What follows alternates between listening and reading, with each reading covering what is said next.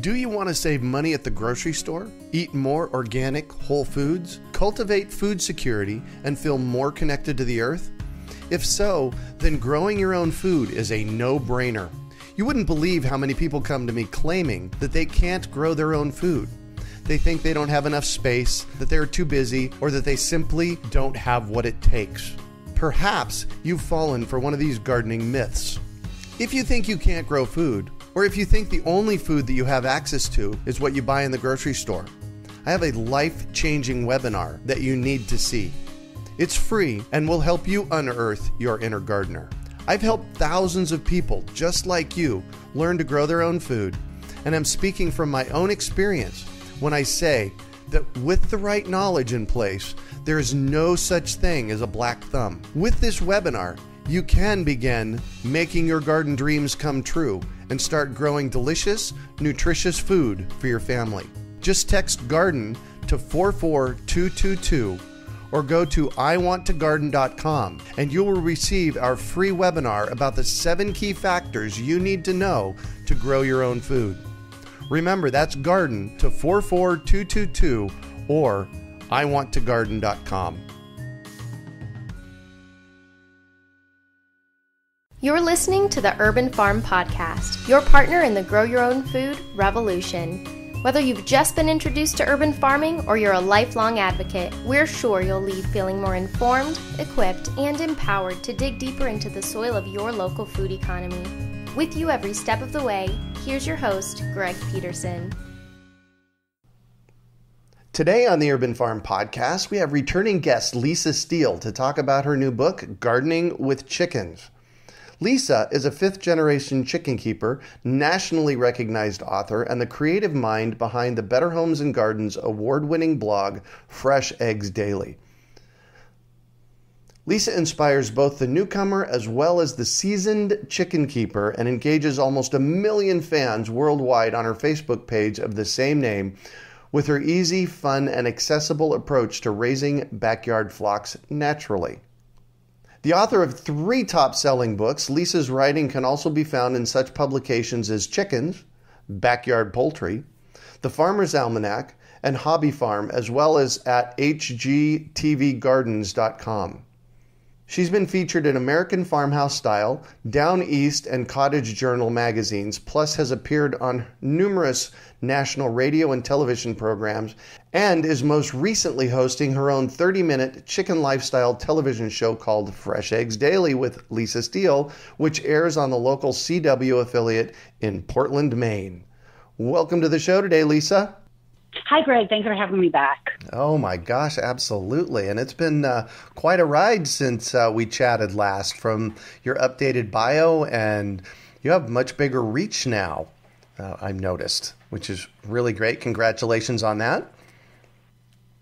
Well, thank you. I'm just excited how many people are interested and continue to be interested in raising chickens. That's really exciting to me, how this has just grown and keeps growing. Yeah. And it seems to me that it's growing exponentially. All of a sudden, like in the past 3 years, it's not just 1 or 2 people I'm hearing about growing chickens, but, you know, I'll be at the grocery store and somebody will tell me about their backyard chickens. And then it'll happen again 2 days later. Are you finding the same thing? It's true. I think it's actually hard to find somebody who doesn't either already have chickens or know someone who has chickens, whether it be a neighbor or a family member, or I think it's really hard to find somebody who doesn't have any concept of chickens living in people's backyards. Yeah. How cool is that? I love that. And you've been at this for a long time. Well, I have. I mean, as an adult, I've had chickens since 2009. But of course, I grew up with them and, had chickens as a kid. So it's kind of been a lifelong thing. I did take a little bit of a break to go to college and work for a little bit. But And now you get to play with chickens every day. Right, exactly. Yeah. So you have a new book out called Gardening with Chickens. It's by Voyager Press. Congratulations, by the way. The subtitle is Plans and Plants for You and Your Hens. How did this book come to be? Well, this is a book I had an idea about for a couple of years, and it just kind of percolated for a while. I've actually been gardening for longer than I've been raising chickens. And it wasn't until we got our chickens back in 2009, as I mentioned, that the whole gardening cycle kind of made sense. You know, you kind of overlook sometimes that in addition to laying eggs, chickens also provide a ton of manure. Oh, yes. So you've got fertilizer for your garden. So, you know, once you start incorporating that into your whole garden plan, and then obviously the chickens can eat bugs. You know, they love to munch on all the bugs that are eating your vegetables, and they can eat all of the stems and stalks and whatever you're not going to eat yourself. And I mean, I started planting things for the chickens, and it just became this, like I said, a full circle that really made a lot of sense. So I wanted to write the book for a while, and I finally, you know, presented the idea to Voyager Press, and they loved it. So it came to be in November, and it's selling really well. People seem to be really excited about it. Nice. Well, congratulations. Thanks. So this book, it kind of represents a holistic view of keeping your garden and chickens together, kind of as let's say a team. Is that the case? Right. Right. I think a lot of people miss an opportunity. You know, I get email all the time. You know, my chickens are out and they eat all my flowers, my landscaping. They kick all the mulch out of my flower beds. You know, they take dust baths in my gardens and whatever. So then they just pen up their chickens, or they fence in their gardens, or both. And I think when you do that, you're really missing out on a huge opportunity, because chickens were born to be garden helpers. I mean, they love to scratch in the dirt. They love it. They let you get it out a trowel or a shovel. And the chickens get all excited. So really, they're doing what they love to do. They're scratching in the dirt. They're turning it over for you. They're pooping. They're fertilizing it. I mean, it's just a beautiful thing when you put it all together. So I think people the book, I'm trying to get people to think that way and realize that their chickens can really be helpful and be free garden labor if you let them. Yeah, if you let them. And you have to kind of set up for that, though, right? Well, yes, there's a lot of supervision involved, because you can't just let them run, willy-nilly through your garden, because they'll eat everything. So you do have to supervise. I do a lot of things seasonally. So like after I've harvested everything in the fall, I let them have free range. Of course, then you want them to eat any bugs that they find, or any leftover. You're tired of picking peas or zucchini or whatever. So I just let them eat all that. And same thing in the spring before you've planted. They've probably been cooped up for the winter. There's been snow on the ground. So they're excited to come out and, get in the garden with you and help you turn the soil over and eat whatever they can find, any weed seeds and stuff. But during the planting season, obviously you do have to supervise, because they're non-discriminatory. I mean, they'll eat all your earthworms, they'll eat all your toads. I actually usually keep a bucket with me when I'm in the garden with the chickens, and if I see any toads, especially, I'll grab them and put them in the bucket until the chickens are gone, because I don't want them eating all my toads. Right. Right. Well, and why are the toads good in your garden? Oh, toads eat bugs. Oh. Toads eat lots of bugs, so you want to keep the toads. And the earthworms. I mean, I don't like the chickens eating all the earthworms, because they're super important for soil structure and all that, as they build their tunnels. So you want the worms in your garden too. So I try to save any of the good bugs and then put them back, garden critters. So as I look at the different chapters of this book, what I'm really seeing is this is a gardening book that integrates chickens into it, which is a little bit different than having a chicken book around gardening. Does that make sense? Right. It does. And the premise is that, and maybe I was incorrect, but the premise was that most of the people who would buy the book would already have chickens, and they would be interested in learning how to garden. I mean, I figure, you already have the chickens, you're probably outside with them a lot, so you might as well plant a garden. I mean, if you're spending time outside anyway, there are plenty of books on getting started with chickens. So it's not a getting started with chickens, beginner type chicken keeping book, because there are plenty of them out there. So what I really wanted to do was assume you already have chickens and you're looking for a way to either start gardening or, save your garden and your landscape, because it goes into landscaping too. It's not all about just like vegetable gardens. I talk a lot about saving your landscaping from them and different ways to kind of have a nice looking yard and still have the chickens. Wow, cool. So one of the things that I'm kind of wondering about is, because I know what chickens will do to my garden. And you said, when I go out to my garden, I'll take a bucket with me, and if there's any toads around, I harvest them and hold on to them so the chickens don't get them. Do you actually let your chickens in the garden space while the things are growing, or is it only before and after? No, I do while they're growing too. I mean, obviously not when you have seedlings or really small plants. But once the plants are bigger, if they're a foot, 2 feet tall, you can let them in then, before the fruit is ripened. But I definitely wouldn't put them in there and leave them in all afternoon, because they will, I do like to keep an eye on them. I don't mind if they walk around and nibble a little bit of lettuce or whatever, as they're eating the bugs. But while I have stuff growing in there, I usually only bring like 1 or 2 chickens with me, and I do keep an eye on them, and we limit the time. But I mean, they're really wonderful at kind of debugging your garden. Right. So, I do like to give them a chance to do that. So do you have any specific tips or hacks on how to manage your chickens in your garden? Obviously, one of them is be there with them when your garden's growing. Anything else? Well, another thing you can do is they're called chicken channels, and they're basically kind of like half circles of chicken wire over like wood or PVC, and you're basically making a long tunnel. Or you can just kind of make like a wooden frame, like a box with chicken wire around it. Right. Put your chickens down on the ground, plop the box over them. So now this keeps them in between the rows of your produce, and you can kind of move that around your garden. So they can still, scratch in the dirt and all that, but they can't actually get at your plants. And it also keeps them safe from hawks and things, which is nice. Wow. So that's another idea. I mean, it's not totally predator proof, but right. At least it keeps your garden safe. If you're outside, but you're not right there with them, it's a nice way. And I mean, you can make them as large as you want, as long as you want, so the chickens can like run up and down this tube, basically. Right. And just be where you want them to be. Well, that would very specifically put chicken manure between the rows so that when they get watered. Exactly. Oh, nice. Right. That is brilliant. That is brilliant. So you said while you were chatting there for a moment, predator proofing. We really need to talk about that. We live in Phoenix, Arizona here at the Urban Farm. And I'm basically, if you stood on my roof and looked 50 miles in each direction, there's city.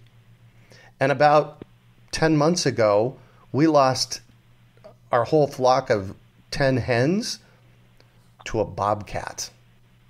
Ooh. Yeah. And a buddy of mine, right in the middle of the 6th biggest city in the country, and a buddy of mine 8 weeks ago came out at 2:00 in the morning, and there was a raccoon in his chicken coop. Again, within about a mile of my house here. So these are predators that you wouldn't normally think would live in, a big city like this, but they're here. So what kind of tips do you have for us about predator proofing your coop?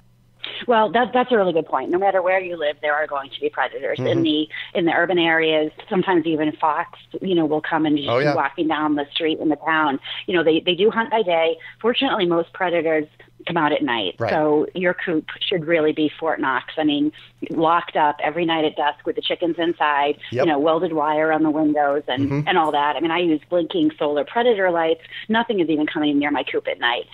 But during the day, things hunt too. I mean, fox do hunt by day. We've seen fisher cats here, which are basically I guess they're like a badger on steroids kind of thing.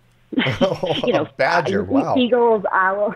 Yeah, they're nasty. I mean, they've been known to attack kids also. So wow, they're nasty. But eagles, owls, hawks, there's lots of things that do hunt. Your neighbor's dog. I think a lot of people don't recognize that dogs are a huge threat to chickens. So so really penning them up. Ours are in a run that's covered all day long. Usually in the afternoon, I let them out when I'm going to be outside. If I am gardening or we're barbecuing or washing the car or whatever, I let them out then and keep an eye on them because it just takes one predator one time. And like you said, you've lost one, all, it's right. Yeah. And with the bobcats, it was indiscriminate. They just killed them.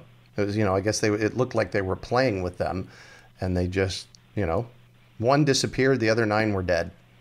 So. Wow. Yeah. Well, that's insane. Yeah. And I would assume a bobcat can probably scale a wall. Oh. Like, who knows how tall? I mean, yeah. So we actually built a Fort Knox coop, 16 inches down with concrete, and welded wire on the top and hardware cloth on the sides. So it's really, really, I can't say enough to everybody listening out there. If you have chickens, if you have hens, no matter where you're at, you have to make sure that you protect them. Right. Yeah. And just in a fenced-in backyard is not protection, because a bobcat or fox could be over that fence in no time. So, yeah, it's a shame because everything wants to eat chickens, but yeah, you got to keep them safe. And you're right. You would never imagine something like that would even happen. Right. Well, I've been keeping chickens here in Phoenix since 1999. And it took till the summer of 2016 to have anything like this happen. So that's crazy. 15 years, and never a problem. In fact, my hens, I used to just have I didn't have a coop for them. I just had a roosting bar, so they roosted up at night, and cover on three sides so that, if it was raining outside, they could get out of the rain. And that was how I did it for the first 12 years. So, well, and I think with there's more population, the animals are getting more bold. They're having less place to live, less woods and stuff. So it's all coming closer. And probably more chickens too. The more people that have chickens, the more meals there are for the predators. So they figure it's worth it. Oh, I hadn't even thought about that, but that is so true. Mm-hmm. Yeah, that is so true. Mm-hmm. So you had sent me a copy of your book, Fresh Eggs Daily, about a year and a half ago when you were first on our podcast, and I turned it over to my sweetie Heidi, and it's tabbed up, and she uses it on a weekly basis. And one of the things that I took note of that she does a lot is she uses your planting guides for what kind of plants to grow for your chickens to help improve their health. So, and it looks like you have a whole chapter number 5, Creative Gardens for Chicken Keepers. Tell me about that. Okay, yeah, and my first book I wrote in 2013, so it was a couple of years ago. Mm-hmm. There wasn't a lot of information out there, and there still really isn't, scientific studies about the different herbs, and mostly herbs is what I concentrate on, the culinary herbs, but, the benefits for chickens. Nobody's really doing the studies. So I kind of went on common sense, the general benefit of the herbs, things like that, watching the chickens, watching which ones they liked to eat when they were in my herb garden, whatever. Mm-hmm. But just recently, I don't know if you've seen, Purdue has a TV commercial where there's a guy standing in the chicken barn and he's holding some parsley and he says, Purdue chickens eat parsley, and they're feeding their chickens parsley now. Wow. And I'm thinking to myself, Purdue didn't just wake up one day and say, I think we're going to feed our chickens parsley. Right. Clearly this is expensive. They've done studies. They know exactly how much to feed, why, the benefit of it. I wish they would publish these studies for the general public, which obviously they haven't and probably never will. Right. But all I know is that Purdue is feeding their chickens parsley because there is a very definite benefit, and they're going to all this expense to do it, which really makes me happy because that kind of reinforces I've been feeding my chickens parsley for years. They love it. And now I know that there's a definite reason. Antibiotics, thyme, and oregano are actually proven natural antibiotics, which is wonderful for chickens. So little by little, there are some studies being done, or like I said, just, commercial chicken farms using these things. So I think that, I don't know how much or when or how often, but I know that they are fresh and they're green and I can grow them inexpensively and the chickens love them. Right. And my chickens are super healthy. Yay. So for me, it makes sense. Oh, yeah. Yeah, exactly. One of the things that I've started doing, so I have a lawn here at the Urban Farm. A long story about why I have a lawn. I don't really agree with it, but it's here and it's impossible to get rid of. But one of the things that I've started doing is overseeding the lawn with parsley and different herbs and different plants, clover and those kinds of stuff, so that when I do mow, the grass clippings go to the chickens and they're not just getting grass, but they're getting these other things. That's awesome. Seems like an herb lawn. Exactly. Well, why not? Well, I have to tell you, though, I tell people all the time, you need to go out and observe, because that's where you're going to learn the most about what's going on in your space, is go observe what's happening there, right? So most recently, I tried this project in the backyard where I dug up the grass and I planted out a bunch of stuff, and it became a jungle, and it was just a mess, and it didn't really work. And my intent is that I was going to grow that for the chickens, grow fodder for the chickens. So this is like 6-8 weeks ago. I'm standing in my neighbor's front yard talking to him, and I look down and there's parsley growing under my feet in his lawn. And it was like, I should just plant it in the lawn. So that's a new project I've started here. And it came from observing. That's really neat, and you have to let me know how that goes, because that's a really great idea. I mean, we don't treat our lawn with anything. When you have chickens and they're in the lawn, whether you have chickens or dogs or kids or whatever, right. You shouldn't put herbicides and pesticides in your lawn. But Amen. when you stop doing that, you obviously get a lot of weeds. So we have chickweed, dandelion, but the chickens love it, and the bees. As soon as that stuff flowers, you see the bees. Yeah. They love it. The clover, we have bunnies come and eat it. So you're right. When you watch not only the chickens but other wildlife, and you see what it is that they're eating and benefiting from, I mean, just a grass lawn is pretty ridiculous. Right. I love the idea to make your lawn into like an herbal salad bar, and not only for the chickens. I'm sure that there are other animals that are enjoying those plants. Yeah. Oh yeah. I love that, an herbal salad bar. You come up with great words. One of the reasons I love having you on the show is because of your, the things that you say. Earlier, I wrote this one down. Born to be garden helpers. Chickens are born to be garden helpers. Yeah. Love that. Love that. So I'm still in chapter 5 of your book, and I'm seeing here something that says natural wormers and the natural wormer garden. Can you speak to that?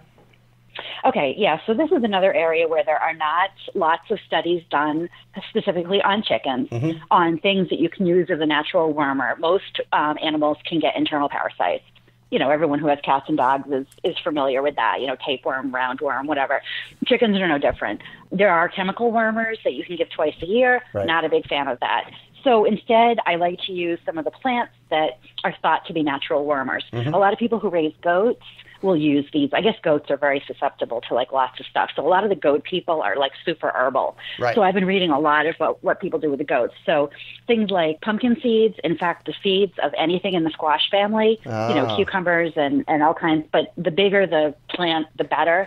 So the pumpkin seeds are more, they're bigger. So they have more of this coating that are supposed to paralyze internal parasites, and then the chicken can flush them out of their system. So other things, cantaloupe, cucumber, anything in that squash melon family. Dandelions, same thing. Feeding a lot of garlic to your chickens can help keep them free of worms. And also nasturtium, which I don't know if you grow them, but wild. I love growing nasturtium. Oh, they're super easy. Yeah, they're super easy to grow. I mean, they trail and climb, and they come in all different colors. The chickens love to eat them. So, I figure even if this stuff doesn't work, it's all nutritious for the chickens. Right. They love to eat it. It's a pretty little garden. And I've actually had fecal samples done on my chicken's manure. Your regular vet should be able to do it, your dog vet. Right. And they've always come back clean. A healthy chicken can handle a normal worm load. But it's when, the chicken gets sick or the worms just overtake their system, it becomes a problem. So, right. I think all of these things as preventives are just a really good idea. If you can head off problems before they even start, it's so much easier. Oh, yeah. So... Well, you're building their immune system. You're making a happy chicken. And exactly. Happy chickens are going to live longer, and they're going to lay longer. Exactly. Yeah. Cool. Well, your list, squash seeds, melon seeds, that kind of stuff, dandelions, garlic, and nasturtiums. I actually have dandelions, garlic, and nasturtiums growing wild in my yard. Nice. So it just comes back year after year. And so, harvesting some of this and giving it to the chickens is easy. Exactly. And I bet if you let them out, you notice what they go for. Right. I always watch my chickens when they're out and see what kind of plants they're going for, and they're eating on their own. So I know to pick them for them when they can't be out. Right. Well, I know in your book, Fresh Eggs Daily, you have a recipe for chicken feed that includes garlic powder, because once every month I make the mixture up that was in your book for our chickens, and it includes some garlic powder. Right. There is actually a commercial product that is made. It's garlic powder that's specifically made, for birds, chickens, whatever, and it has the dosage amounts on it. I'm a big believer in that. I mix that same recipe up. Go figure. That's what my chickens eat. But I add garlic powder, probiotics. There's a couple of things I add to their feed because, again, just a lot of natural preventives. Garlic is hugely beneficial for everybody's immune system, whether you're, people or animals. So I do mix the garlic powder in. I feed them fresh garlic also. I grow garlic, so, they eat fresh garlic too. Nice. Nice. You mentioned probiotics, really important. Actually, Heidi buys a powder probiotic that she adds to their water every day.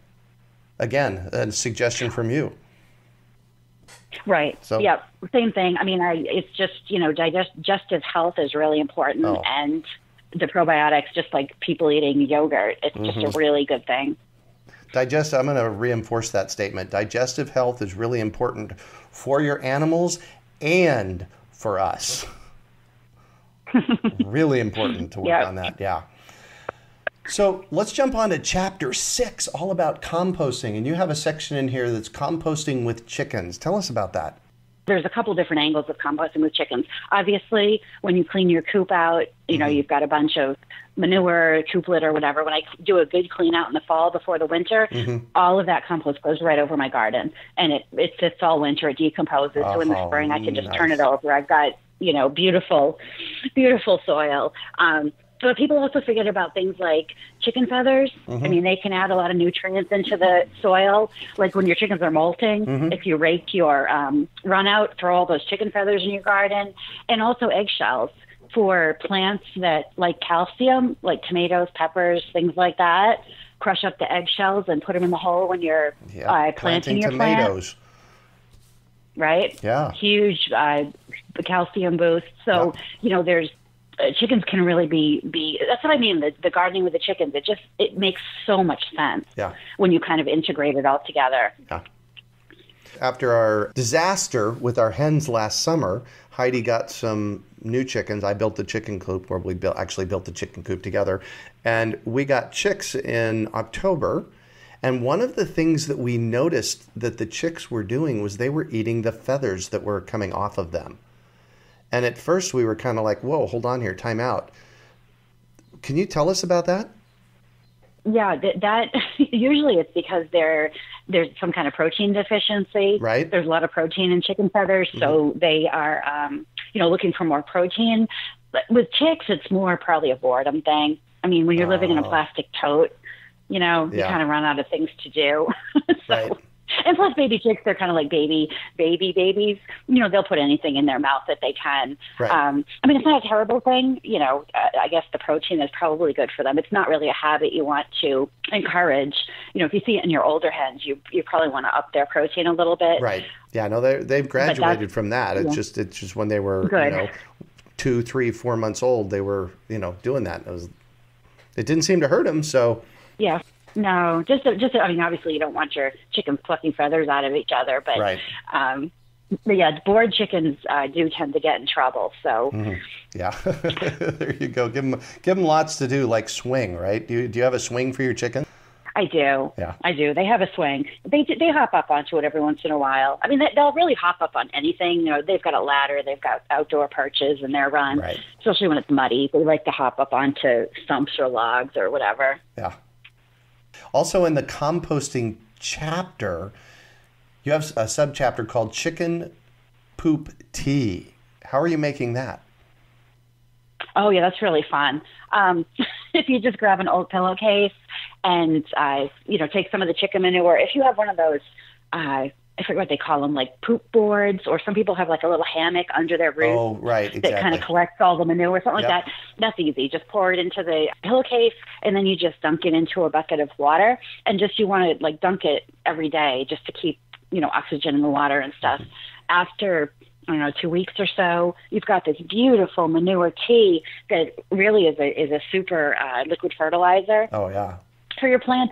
I mean, you obviously don't want to spray it on the plant leaves or on the produce you're going to be eating, because it is manure. Right. But if you use it as a liquid fertilizer, like around the seedlings when you first plant them, it can burn the leaves too, because chicken manure is super, super high in nitrogen. Yeah. So it's super hot unless it aged. Oh, and back to the regular manure, you don't want to add hot, fresh chicken manure to your garden, because it is, it can burn the plants. Right. Or the roots. Also, it could have salmonella, E. coli, things like that. And so you do want to let it age, which is why in the fall I put it on the garden, because I'm not planting until spring. Right. But, aging it in compost pile is a good idea. You don't want to just, rake it out of your coop and toss it on your garden. Yeah. So. Yeah. One of the things that I do here at the Urban Farm is a couple times a year, I will rake up all of the detritus from the chicken coop, so leftover grass clippings and leaves, because I've got my neighbors trained. They bring me their leaves every fall, so I have a backstock of, yeah, exactly, right? I was doing a jump for joy this past year when two of my neighbors said, hey, can I bring you leaves? It's like, booyah. So that gets spread in the chicken coop area, and I rake that up a couple of times a year, and that goes in the compost bin here because we don't get snow, thank God. So, right. We grow all year round. So that's how I manage the massive amount of chicken poo that we get from 19 hens. Right. Yeah. And if you do have the year-round gardening, then you probably do want a compost pile so you can make sure that it's aged enough. So one of the things that I've been experimenting with here at the Urban Farm, Lisa, is how to grow fodder or chicken food for our chickens so I'm not buying it. And, one of the things I suggested earlier that I was doing is starting to plant in the lawn. So when I do mow, I'm getting some of it. What are other things that we can do to actually grow food on site for our chickens? Well, I love the idea of fodder, especially for those of us who do get snow and you don't have grass year round. I mean, you can sprout winter rye, wheatgrass, pretty much any type of seed or grain, or, I've sprouted lentil, mung beans. You can either make sprouts, just let them go till they sort of, everyone knows what sprouts are, right? Yeah. You throw in your salad. Yeah. You can sprout and give them the sprouts. It like super amps up the nutrients in that seed or grain or bean or whatever. Mm-hmm. Or you can let it go as fodder and, let it get 3 or 4 inches tall and actually kind of grow like sod mats for them. I'll plant in those plastic containers that the garden centers put the, the pots in. If you grow in there, the fodder, and basically fodder is you're sprouting, you're doing it in the water, rinsing and all that without the dirt. So you've just got the seeds and they basically grow into grass. So now you've got like this little sod mat. Once it's done, you just take it out of the plastic container and give it to the chickens. And it does give them basically green, fresh grass year round. Mm-hmm. So even for you when you're in their run, if you grow them this fodder, it does give them a lot of nutrition and it will cut down on feed costs. Yeah. Hugely. I would not recommend like going to a low quality feed. I always say buy the best quality feed you can afford and then supplement with a bunch of things because it really can cut your feed costs down immensely if you do let them free range or if you do grow them fodder or sprouts for them. Yeah. Or if you ferment their feed. Fermenting the feed really ramps up the probiotics and nutrients so they'll eat less. How would one go about doing that? Well, basically, the crumble or pellet doesn't ferment terribly well. But if you have like a cracked grain feed or like scratch grains, you basically just soak them in water, and you're just basically letting them. On my website, there's an article on fermenting feed. I don't think it's in my book, but yeah, basically, like you ferment anything, you're fermenting the grains, for a couple of days, just 3 or 4 days, and they start to kind of get bubbly and yeasty, and something's going on there. You go to the chickens. They love it. And chickens are self-regulating. They won't overeat. So they'll only eat as much as they need to get the nutrients they need. So if you can up the nutrients in what you're feeding them, you're going to save money because they won't be eating as much. Yeah. Which is nice. Oh, big time. You mentioned these flats and sprouts. I have a buddy here in town, and once you said this, I was reminded of this because when the chicks were small, we used to go to him, and they do the sprouts, and they cut them, and they have these trays left over. So we were going in collecting these trays from them with, partially growing plants in them in the soil, and the chicks just loved those. Oh, that's a great idea. Yeah. Yeah, I do in little either tuna cans or catfish cans. I'll do like the fodder or the sprouts in there for them. So they're like little mini chick-sized fodder cakes, basically. Beautiful. Mm-hmm. Any last thoughts about your book? I personally think it's a really interesting book. Whether you have chickens or don't, or garden or don't, I think it's trying to give people ideas on how you can integrate them together because there really are huge benefits both for your garden and for your chickens. Mm-hmm. Without a lot of work, it's probably stuff you're already doing. It's just a question of integrating the chickens into what you're doing for the benefits. Yeah, that's the word I was going to use, integrating. So any final pieces of advice for our listeners? Oh, everybody should get chickens. Thank you, and I didn't pay her to say that. No, I do. I think the chickens just make your life so much better. I mean, just the entertainment of watching them and the fresh eggs, but beyond the fresh eggs, which is really what most people start raising the chickens for, there really are so many other benefits, whether it's bug control or, helping sort of fertilize the garden or whatever. Yeah. So I really think that people should consider it if they don't already raise them. It's not hard, and you don't need a lot of land. Yay. And your first book was Fresh Eggs Daily, and that came out in 2013. Mm-hmm. And if you're interested, correct, you can go back to episode number 8 from the Urban Farm Podcast at urbanfarmpodcast.org, and you can listen to her about that book. And her new book came out in November, Gardening with Chickens, Plans and Plants for You and Your Hens, by Lisa Steele and published by Voyager Press. So thank you so much for joining us on the show and sharing your experience with us today, Lisa. It's been a treat getting to chat with you. Thanks, Greg, and good luck with your new chickens, and hopefully that bobcat will stay away. Yeah, well, that bobcat ain't getting in. That we fixed. So how can our listeners find you? I have a website, fresheggsdaily.com, and I'm also on Facebook, Twitter, Instagram at Fresh Eggs Daily. And my books are on Amazon, or, check your local bookstore, your Barnes & Noble, whatever. You might find them there also. Perfect. You can also find show notes from today's podcast at urbanfarm.org, Gardening with Chickens, and we'll also have her list of books there. Well, that's it for today. Thanks for joining us on the Urban Farm Podcast. Do you want to save money at the grocery store? Eat more organic, whole foods? Cultivate food security and feel more connected to the earth? If so, then growing your own food is a no-brainer. You wouldn't believe how many people come to me claiming that they can't grow their own food. They think they don't have enough space, that they're too busy, or that they simply don't have what it takes. Perhaps you've fallen for one of these gardening myths. If you think you can't grow food, or if you think the only food that you have access to is what you buy in the grocery store, I have a life-changing webinar that you need to see. It's free and will help you unearth your inner gardener.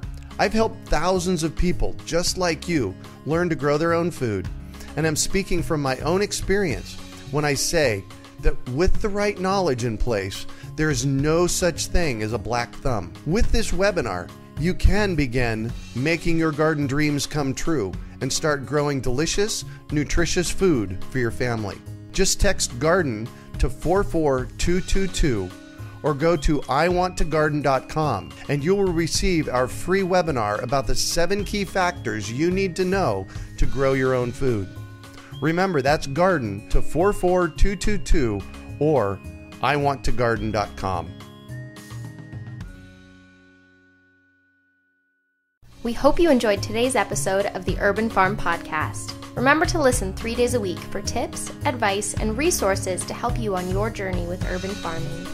You can find us on the web at urbanfarm.org or send us an email to podcast@urbanfarm.org. In the words of Vincent van Gogh, great things are done by a series of small things brought together. Be encouraged that with each lesson learned and skill developed, you are one step closer in the direction of your dreams.